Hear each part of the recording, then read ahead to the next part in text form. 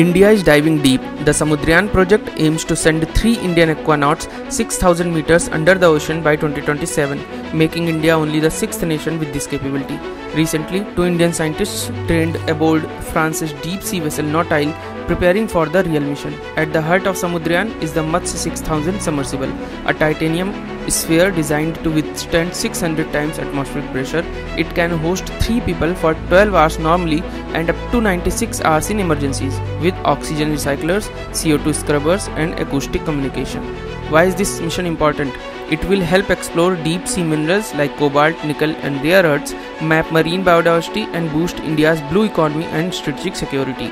Challenges are enormous. Even a 0.2 mm error in fabrication can cause collapse. Aquanauts need extreme endurance and communication in deep sea is very limited.